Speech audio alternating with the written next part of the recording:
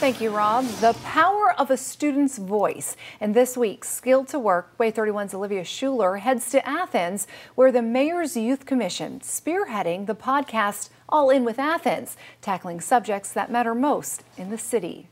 And welcome to the Christina Jones and Claire Lawrence, just two of the students with the passion to discuss hard-hitting topics going on right here in their hometown. The earlier the better, to learn about your local government and how things work and just to get leadership skills. The podcast, All In with Athens, recorded by Athens City School students in the Mayor's Youth Commission, tackling big topics in their small town. So far, we've discussed economic development, we've discussed the Full Tummy Project and how it helps the community and how it will benefit us as citizens. Why is it so important that the young generation have a voice in the town and city that they live in? I think it's so important that we start now and we can work on what we think needs to change, what we need to add. The Mayor's Youth Commission allowing students to have a say in the community they're growing up in. We're the next generation. When we get older, we're going to be the ones that have to take over what's going on in the city. We're going to have to be the ones who are the leaders. The podcast, a way for students to feel heard while also learning and talking about city operations. Seeing how the local government works and how, even